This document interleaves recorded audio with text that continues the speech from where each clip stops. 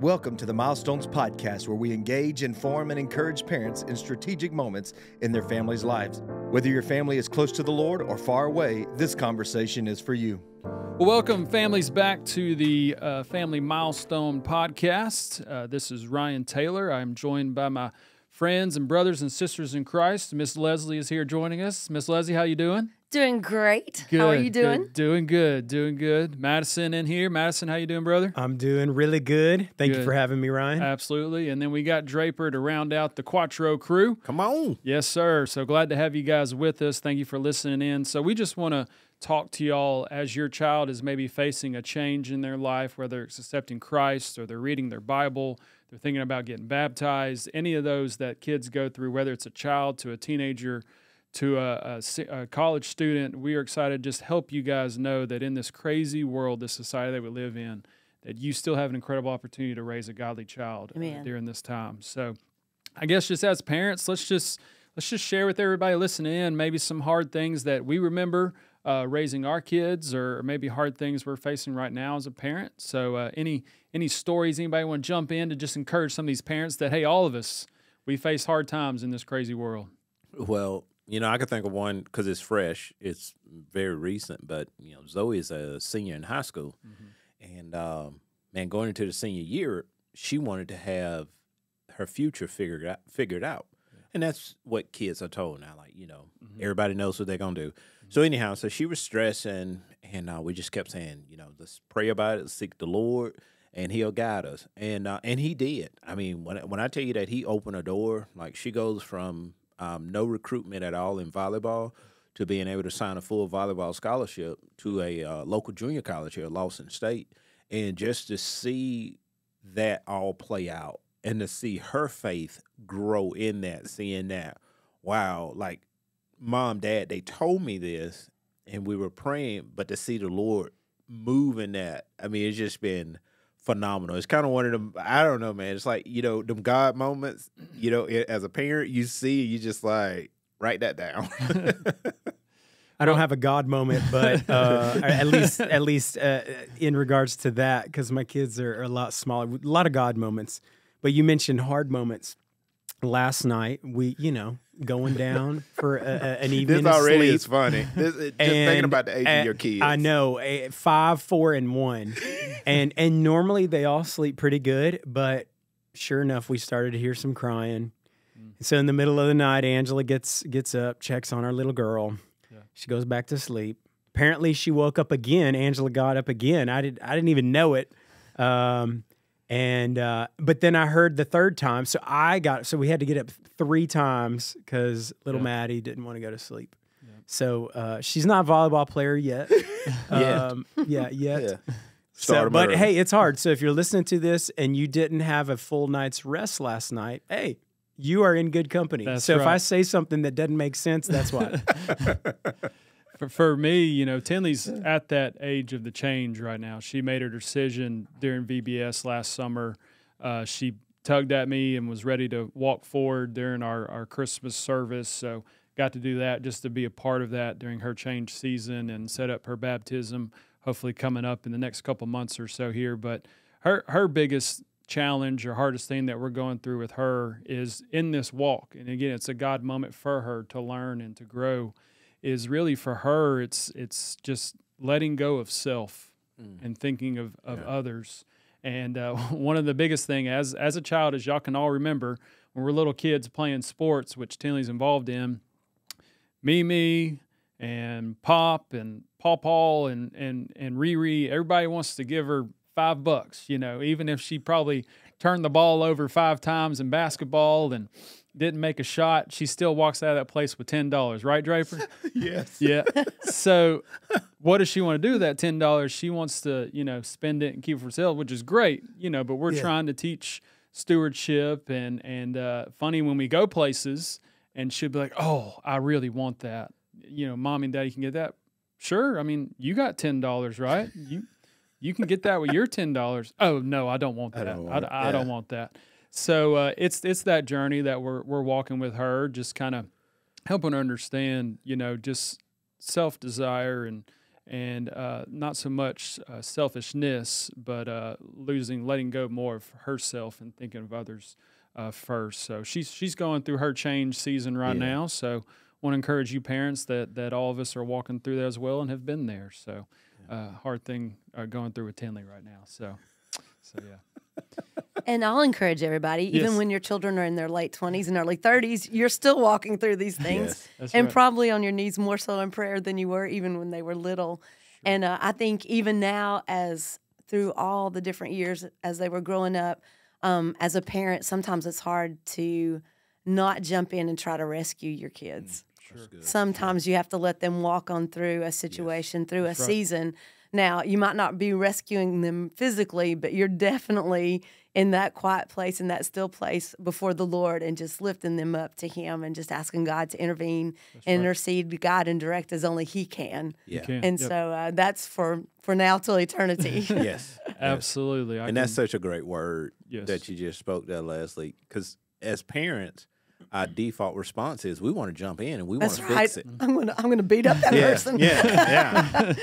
But you know, as your kids grow, you get to a point where you can, but it's not going to be good if you jump in. Right. And a lot of times we're delaying or hindering what it is God is doing in that situation. Yeah. So we jump in and we're like, the Lord is like, this is my child.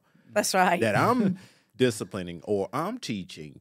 Get out the way. That's right. That's right. Yeah, my mother did that a lot for me. I was one of those rebellious teenagers that she spent many a times on her knees praying for and stuff like that. So I'm one of those kids who comes back around Valleydale Church or the Shelby County community, and they're like, "You're a children's pastor now? Wow." The Lord really does work. He really does work. That's right. My mom was on her knees, and I got a lot of switches out of trees and brought into the house too. I did too. Yes, same here. But you know, one of the things, you know, talking about, you know, our parents praying for us. My dad, that's something that he continues to tell me all the time. Absolutely. Hey, bud, I pray for you every day. Yeah, that's awesome. And so, even as this conversation, as we talk about a parent's influence, now that I'm a parent.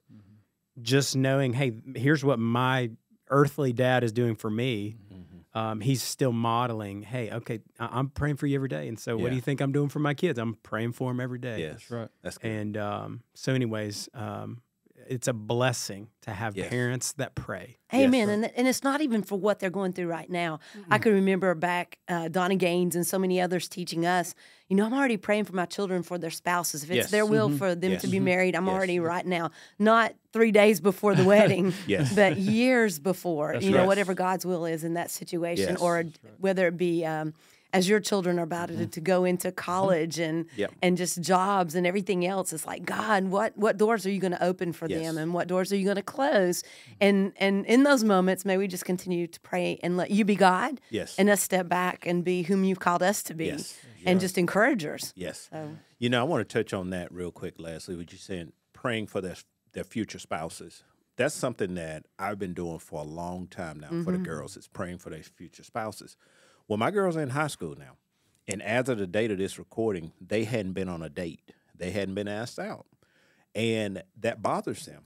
And they probably, if they listen to this, be like, "Oh my goodness, Dad, I can't believe you said that." But here's what I tell them all the time: I say, you know, and I used to feel real bad about it, but then the Lord just kind of spoke into my spirit. He was like, "Draper, you've been praying for years for their spouse. Don't stop now. Don't settle. They shouldn't settle for some guy that is not the Lord's person for them." And so I could say to them confidently when they come to me and they're like, you know, we're talking, it's like, you know, Zoe, our oldest, she's like, you know, I'll probably be out of high school and I hadn't been on a date. And I was like, and I could tell, I was like, baby, I am praying for your spouse now. I said, there's a guy that the Lord has for you. And I don't want you to miss him by being with Mr. Wrong. Right. So if I could save you a whole lot of heartache and headache, if you would just be patient and walk with the Lord in this, I promise you it'll be way better. And it's just so much comforting. And to be able to say that to your kids, like, hey, I've been praying for your spouse. And I'm not, you know, you're not trying to dictate, not trying to, hey, this is a nice guy or a nice girl. You just, hey, I'm praying and I'm seeking the Lord. So I encourage parents, even now, if you're not doing that, man, pray for, you know, whether the Lord wants your kid to be married or not married, and pray for their spouses, their future spouses. Even now, I don't care if they're 2 years old. That's right. That's right. These are all great topics. I think we could sit here and talk about all this stuff, and the Lord continue to lead us. But Draper, since you're kind of touching base on Zoe and Piper and your kids, and you can even think back when you were a kid and your parents raising you, what is the importance of a parent to like see like Zoe finding what she wanted to do, and then Piper, the talents and the traits that God's given her? How is it important for us as parents when our children, our kids are going through this change season that they're finding who God's created them to be, to help them maybe enhance those traits or those talents that God's given them to bring glory to Him in a crazy society where maybe that's not accepted, but how can those traits and talents maybe help them continue to lead a godly life? I think it comes down to spending time with your kids, spending time with them, listening to them, putting your phone down, and really and truly listening to them, observing them, seeing how, like, what gets them excited. Yeah. Like what do they light up about? Like if you start bringing up a conversation, I'll give you an example. Piper is into crocheting, okay, and she's really good at it. Yeah. But for the longest, I didn't understand it because I don't understand yarn. I don't know. I mean, I'm not a crafty person. I'm a guy. I work outside, all this kind of stuff. But I had to lean in and start understanding it. She would explain yarn to me. She was like, no, Dad, this is a polyester. This is a nylon. This is a cotton. And there's been many trips to Hobby Lobby and the Joann's. And I'm just going to tell you, some people in Hobby Lobby, they get aggressive over themselves now. I'm just saying. They get very aggressive. They know exactly when it's going on sale, yes, too. They do. Yes, and they are aggressive. But just, walking the aisles, talking to her, or I'll, go to her room and we'll just sit there. And I was like, hey, what are you making? What kind of stitch is this? And she'll be like, oh, well, this is a double stitch. And this is a this, and this is that. But just being able to listen to them, spend time with them. And your kids are created different. Yep. One of the things, like both girls play volleyball, and Tinker and I, we just had the thing where we didn't push them to play anything, but we just told them, we was like, hey, if you're going to do it, man, do it all for the glory of God. Sure. And that's one of the things that the girls bond over. So they talk about it, and they had to explain a lot of stuff to Tinker and I because I'm trying to pick up on it, but I still don't understand the nuances of it because I never played it. Yeah. And it just, just spending time with them is the biggest thing. My dad didn't know anything about soccer, but he still coached all three of us, me and my two brothers, in soccer. So he was a part of that too, just being there. And absolutely what you said, it just helps. Like you wanting to get involved in crochet and all that. So just yesterday, Tinley had an art show at Tabernacle. You're talking elementary kids, crafts and stuff like that. But she wanted to go because that's what Tinley loves. Yes. She loves. We got her an art table a couple of years ago for Christmas, and she loves it, and that's what she's into. And so she just wanted me to be there, just to walk with her and just to listen and talk. And so it's incredible to know that parents be encouraged to just spend time with your kids, find what they love, find what they do, and get involved in it. And so, Madison, I know in here you can share a lot of things, and we've kind of talked about prayer a little bit, and we talked about this a little bit before we got started about what maybe are some notes, maybe some studies, some numbers we can give some parents to just maybe hear some things that maybe brings them to realize that, man, there's a lot of stuff we need to be doing or could be doing to continue to help our child grow as a godly child. So he's got lots of papers over here, people. He's got some notes for us. I do. I was searching online just to see if there was some things that maybe we could, have a grasp on and not just talk theoretically, but what are some practical things that we can do, which what you just said, Draper's incredibly practical, spend time with kids. But I found a study, it's put out by Lifeway Research, and it was just talking about the impact of certain spiritual activities that parents can participate with their kids and the impact that it has. And so here, basically, as the article goes, some parents were asked, hey, describe your child, and these kids have since grown up, but describe what you did with your kids. And now let's look at them and let's see what makes the most sense. And so some of these parents they had kids that they said, hey, yeah, they're raised in a Christian home and they profess to know Christ. Some of the things that they did, they regularly took them to Sunday school. They took them to VBS. They They attended the youth programming, and all these things were helpful. But out of all of these, here's what this article says. One factor has significantly a bigger impact than all the others. And it was this: parents who read God's word with their kids. That had the biggest impact on their child's spiritual health into their young adult years. Sure. Now, I think we then would ask a question, because some people may say, okay, well, I'm going to do that tonight, and I'm going to check that off the box. But we were talking about it earlier. Why would anybody even do that with a kid? Well, most likely, I would say it's because they live it out. That these parents probably weren't checking off a box at all. It was a part of their life. Parents read the Bible. Kids saw a parent reading the Bible, memorizing scripture, talking about the Bible. And so as a young child, these parents were probably telling Bible stories.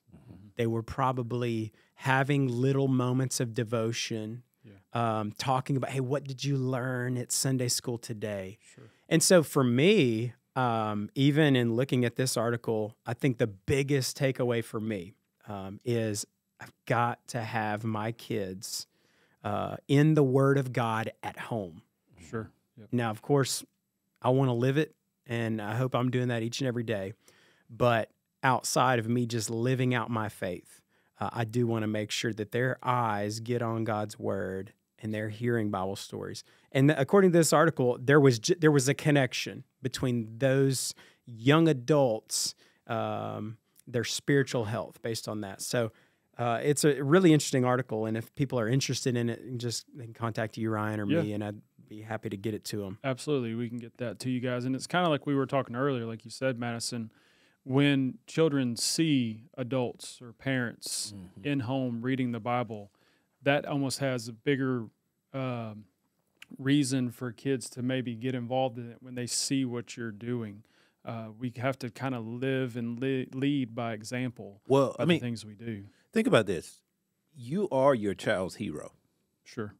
And so when they see their hero doing something, they're going to want to do it. I think about, when Madison was talking, I think about Joshua 1:8. It says, this book of the law shall not depart from your mouth, but you shall meditate on it day and night. So many times, I think by us meditating on Scripture, we could then, when life comes our way, when things come our way, we don't have to go and grab the Bible and say, oh, let me find a scripture in God's Word that speak to that.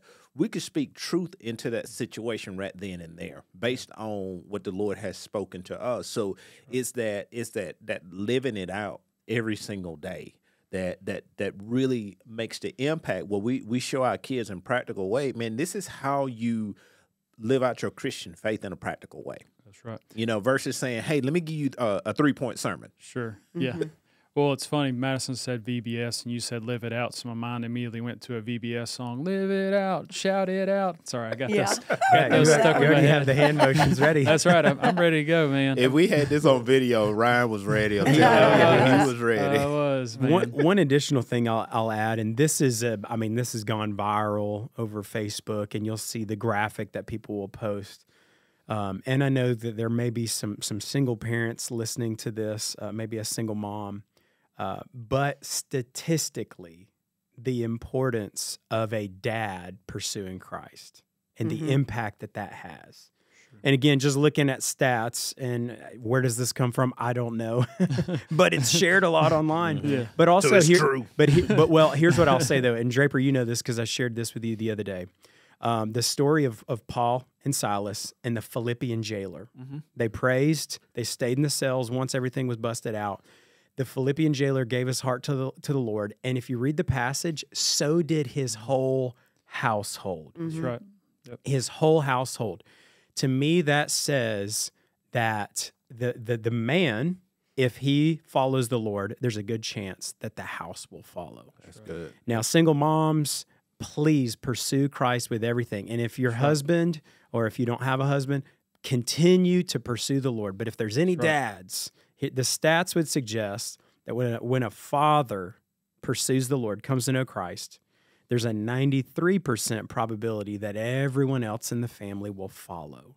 Right. But when it's just mom, it's only 17%. And just an encouragement to that mom is that God tells us in His Word that He'll be a father to the fatherless. Right. So, and I just love His Word where He'll talk about take care of the orphan, He'll take care of the widow, Amen. He'll take care of the fatherless. And statistics are true, but just an encouragement to the one that is pursuing Christ as a single mom that God's for, not against her. So Absolutely.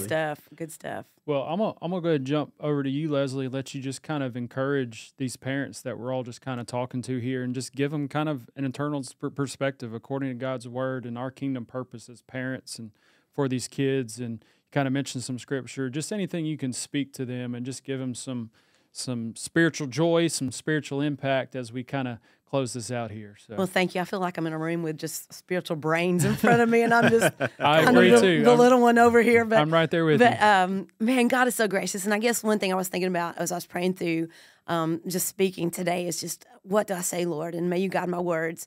And I guess I want to beg the people that listen to this, the parents that listen to this, please, please, please bring your children to church. Yes. You're enthusiastic about them playing sports, and I played sports growing up. I was involved in all of them, outside of school, at church, and in school athletic teams, and I loved all that. And I grew up in a time that you could do school, music, and all the sports. That's right. But if you're going to be that dedicated to getting your child to 50 million practices a week and everything else and all those games, please, please, please bring them to church. And not only bring them to church and drop them off, and we're glad to take care of them that way and minister to them and love on them and care for them and share the word of God with them. But may you be behind them 100% and be here with them. That's right. And just both my children were the start of that. Holy Spirit drawing them to Christ was in VBS, sure. And they both gave their lives after VBS's to the Lord and have lived for the Lord since then. And we all have sinned and fallen short of the glory of God, but God is forgiving and is gracious and He's kind and He's very merciful. So He has picked them back up and picked me back up through those moments. But just Sunday school, life groups, camps, the weekend, all those things are just so great. But they want to see you there with them. They want you to get excited. They want you to sit at home and go, okay, so who else going to the weekend this weekend? Who else going to be involved? Are you bringing some friends? What are y'all going to eat? Who's going to be there? Tell me something about it. You're not trying to meet a boy there, right? Right, yeah. And then afterwards, talk about it. Spend that time with your kids. Sit down and discuss with them what's going on. If they're going to the VBS, okay, teach me the movements to that theme song that you just came home with today. Play them Show in the me car. about it. Yeah. Run inside and come to the big group session when we're all in worship together, that everybody will be a part of it, and see what's going on so that you can have those discussions with their kids. But then one thing we talked about earlier is not only that and having that quiet time and that prayer time and reading the word to them each and every night and just praying with them and praying for them throughout the day. But one thing I've noticed is my kids, as they've gotten older, we had that nighttime devotion time together. But one thing my heart longed for was for both my children to start having their own private time with the Lord in the mornings and other times during the day. And Howard and I tried to not really so much to influence them to do so, but that was a part of our lives. So when our kids got up, they saw us somewhere. Spending that time with the Lord. They saw us when we were upset and then having to apologize and ask the Lord for forgiveness. They saw us be real. So your kids need to see you live out what you're talking about and what they're being told and what they're being taught. They need to see you live it. So many times I feel like people learn so much more by what they watch and what they observe than what you share or what you tell them. And what did you say earlier, Draper? You said what I won't remember. Faith is more caught than taught. And I think that's so true. I think that's fantastic and so real. Yeah, so I, again, went back to the song, Live It Out, Shout It Out. But, man, you guys have been awesome today. Thank you for speaking to these families, giving them an internal perspective, helping them to see that there is kingdom purpose as a parent, whether as a single parent or as a mother and a father together. But, man, may y'all be encouraged to live it out yourselves in your house. And when you do that in this crazy world and they see you living out a kingdom purpose in your home, it'll start to impact your kids in incredible, whether as a child or as a teenager. So continue to pursue that. One thing I want to add before we close out, Ryan, is to the parents out there, you cannot do this alone. That's right. You cannot raise your kids alone. You need the Lord. Here's the thing that helped me more than anything is understanding my role in my kids' life. Yes, I know in America we say we're parents, but really we're stewards. A steward is someone who has been given a task, a charge by the master. Our master is God. He has entrusted us with those kids for a period of time. So we have to get our marching orders from him. So if you're trying to do this alone without him, it's not going to work well because you're doing it wrong. But if you are doing what God has called you to do, yeah, you may have some difficulties, but I promise you, he will guide you through everything. So seek him above all else. Seek first the kingdom of God and his righteousness, and let all of these things be added unto you. So that's my encouragement to you, is to seek the Lord. That's right. Three-stranded rope cannot be broken. Amen. That's right. Amen. And if I could just add, don't outsource the spiritual development. Yes. Amen. Yes. I think that this is where a lot of parents, this is going to sound bad, they think they're living it out because they bring their child to church. Mm-hmm. But the reality is at home, they're not seeing. Right. The child is not seeing the parent live it out. And their mindset is, well, we took them to Ryan. Well, we took them to the weekend where they heard from Caleb. Mm-hmm. Well, we took them to, wherever. Kids praise or wherever, yeah. Miss Leslie, and she taught them the word, don't outsource it. That's right. They've got to get it from home first. Draper, you said don't do it alone, and you were meaning the Lord. My mind first went to, hey, we want to do this together, like in community. And so, yes, but also God has tasked the parent, single mom, single dad, mom and dad. It is their responsibility, their calling to raise up their children. Yes. And so don't outsource it. Yeah. Yes. That's right. They are the disciple makers at home, and we as a church are honored to walk with y'all through this. So if there's anything y'all need from us, please reach out to us. All right. Thank y'all for listening. Thank you, Leslie. Thank you, Madison. Thank you, Draper. We are honored to help you guys raise up godly children in this crazy world. So thank you again. Y'all have a great rest of the day.